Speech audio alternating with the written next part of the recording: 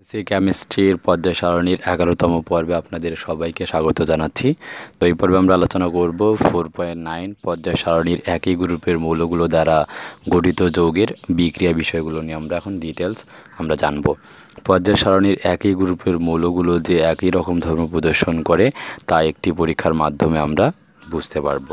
So সেই পরীক্ষাটা আমরা করব এখানে হ্যালোজেন গ্রুপের মৌলগুলোকে আমরা নিব বেস হিসাবে, নিয়ে আমরা বিক্রিয়া করে আমরা একটা একটা করে বিষয়গুলো দেখব যে হ্যালোজেন গ্রুপের যে মৌলগুলো রয়েছে তো তারা একই ধরনের ধর্ম প্রদর্শন করে কি না, তো তারই পরীক্ষাটা এখানে আমরা করব।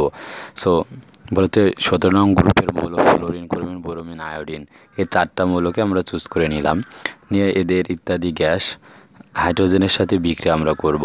তো হাইড্রোজেনের সাথে যদি আমরা বিক্রিয়া করি তাহলে আমরা পাবো হচ্ছে HF অর্থাৎ হাইড্রোক্লোরিক, এখানে আমরা hydrofluoric acid, HCl hydrochloric acid, HBr হাইড্রোব্রোমিক acid, HI hydro iodic acid ইত্যাদি গ্যাস আমরা উৎপন্ন করতে পারবো।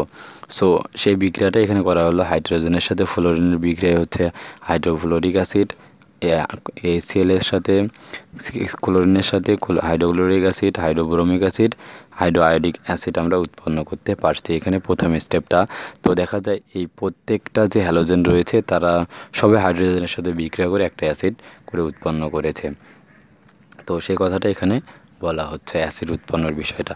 আবার আমরা যদি এই অ্যাসিডগুলোকে পানির সাথে দ্রবীভূত করি, বলা হচ্ছে আবার এই উৎপন্ন গ্যাসগুলোকে যদি পানিতে দ্রবীভূত করা হয়, আমরা এদের সাথে পানির সাথে যদি মিশাই তাহলে আমরা পাবো ওই একই অ্যাসিড এখন আমাদের উৎপন্ন হচ্ছে। আবারও দেখতে পাচ্ছি HF, HCl, HBr এবং HI অর্থাৎ এই আমাদের অ্যাসিডগুলো উৎপন্ন হবে। Hydrochloric acid, hydro iodic acid, hydrofluoric acid এবং হাইড্রোব্রোমিক অ্যাসিড, এই 4 ধরনের অ্যাসিডই উৎপন্ন হচ্ছে।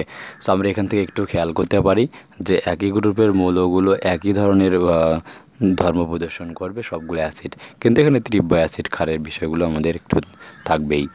বলা হচ্ছে এই হাইড্রো হ্যালাইড অ্যাসিড সমূহ অর্থাৎ এদের সংক্ষেপে বলা হচ্ছে হাইড্রো হ্যালাইড অ্যাসিড, যে কোনো কার্বনের লবণের সাথে বিক্রিয়া করে কার্বন ডাইঅক্সাইড গ্যাস উৎপন্ন করে। এদের আরও একটা ধর্ম যদি আমরা আলোচনা করি যে হ্যালাইডগুলো, যে আমাদের এই সবগুলোকে হ্যালাইড বলা হচ্ছে সংক্ষেপে। তো হ্যালাইডগুলো যদি আমাদের এখন আমরা কার্বনেটের সাথে বিক্রিয়া করি, CaCO3 সাথে বিক্রিয়া করি, তাহলে আমরা কার্বন ডাইঅক্সাইড পাবো এবং পানি আমরা পাবো। কার্বন ডাইঅক্সাইড, লবণ, আমরা পানি বিষয়টা আমরা পাবো। সো আমরা এখন সেই বিষয়গুলো আমরা পরবর্তী পেজে আমরা দেখতে পারবো। সো আমরা দেখতে পাচ্ছি যে ক্যালসিয়াম কার্বনেটের সাথে HF এর বিক্রিয়ায় ক্যালসিয়াম ফ্লোরাইড, কার্বন ডাইঅক্সাইড এবং পানি অর্থাৎ লবণ, পানি এবং কার্বন ডাইঅক্সাইড উৎপন্ন হবে। সো আমাদের মনে রাখতে হবে এই অংশটা হচ্ছে আমাদের লবণ, এদিক হচ্ছে আমাদের কার্বন ডাইঅক্সাইড অর্থাৎ গ্যাস আমাদের একটা উৎপন্ন করবে এখান থেকে কার্বন ডাইঅক্সাইড গ্যাস, এবং এখান থেকে আমরা পানি, 3টা অংশ আমাদের বের হবেই। অর্থাৎ এখানে মনে রাখতে হবে অল টাইম আমাদের এটি কার্বন ডাইঅক্সাইড গ্যাস উৎপন্ন করবে। তো সে কারণে বলা হচ্ছে যে ক্যালসিয়াম কার্বনেটের মধ্যে হাইড্রোক্লোরিক অ্যাসিড যোগ করলে কার্বন ডাইঅক্সাইড, লবণ, পানি উৎপন্ন করবে। আমরা সেই বিক্রিয়াটা এখানে দেখতে পাচ্ছি। আবার আমরা যদি একইভাবে আমরা হাইড্রোক্লোরিক অ্যাসিড নেই ক্যালসিয়াম কার্বনের সাথে, তা আমরা লবণ, পানি, কার্বন ডাইঅক্সাইড আমরা বের করতে পারবো। সো আমরা 4 ধরনের মৌল নিয়ে যদি কাজ করি, ফ্লোরিন, ক্লোরিন, ব্রোমিন, আয়োডিন, এরা সবই একই ধরনের ধর্ম প্রদর্শন করতেছে। এজন্য বলা হয় পর্যায় সারণী একই গ্রুপের বা একই পর্যায়ের মৌলগুলো একই ধরনের ধর্ম প্রদর্শন করে থাকে। আমরা এই পরীক্ষাটার মাধ্যমে আমরা এই বিক্রিয়াগুলোর মাধ্যমে আমরা আরও জানতে পারছি।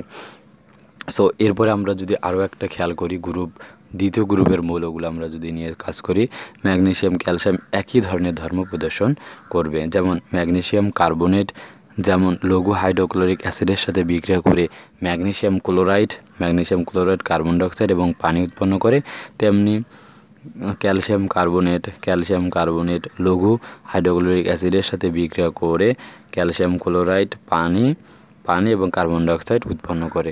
তাহলে এরা হচ্ছে একই ধরনের ধর্ম প্রদর্শন করতে আছে। আমরা এই বিক্রিয়াগুলোর মাধ্যমে বিষয়গুলো আমরা একদম ক্লিয়ার। তো আমি আশা করব আপনারা এই ভিডিওটার মাধ্যমে পর্যায় সারণীর যে একই গ্রুপের মৌলগুলো দ্বারা গঠিত যৌগের যে বিক্রিয়াগুলো একই ধরনের ধর্ম প্রদর্শন করে আপনারা শিখে গিয়েছেন। এর পরবর্তী পর্বে আমরা এই পরীক্ষাটার মাধ্যমে একটা পরীক্ষা করব, যে পরীক্ষাটার মাধ্যমে আমরা ইজিলি বুঝতে পারবো যে এটা একই ধরনের মানে যৌগগুলো কিভাবে তৈরি করে। তো আমরা পরবর্তী পরীক্ষাটার মাধ্যমে জানতে পারবো এই পরীক্ষাটা। সো আশা করি আপনারা আমাদের পরবর্তী পর্ব আমাদের দেখবেন। সো পরবর্তী পর্বটা এই ভিডিও ডিসক্রিপশন বক্সে পাবেন, অথবা আমাদের জর্নি একাডেমি ইউটিউব চ্যানেলের প্লেলিস্ট সেকশনে কেমিস্ট্রি যে সেকশনটি রয়েছে সেখানে আপনারা 4th চ্যাপ্টারে পাবেন। যদি অন্য কোনো চ্যাপ্টারের ভিডিও পেতে চান তাহলে সেম ওয়েতে আমাদের জর্নি একাডেমি ইউটিউব চ্যানেলের প্লেলিস্ট সেকশনটি আপনি ভিজিট করতে পারেন। সো আর যদি কোনো কোশ্চেন থাকে তাহলে আমাদের ফেসবুক পেজ অথবা গ্রুপে আপনার সমস্যাগুলো বলবেন, আমরা প্রশ্ন উত্তর পর্বে আপনার সমস্যাগুলো সলিউশন করে দিব। সো দেখা হচ্ছে আমাদের পরবর্তী এপিসোডে। এ পর্যন্ত সবার সুস্বাস্থ্য কামনা করে শেষ করছি। আসসালামু আলাইকুম রহমতুল্লাহ।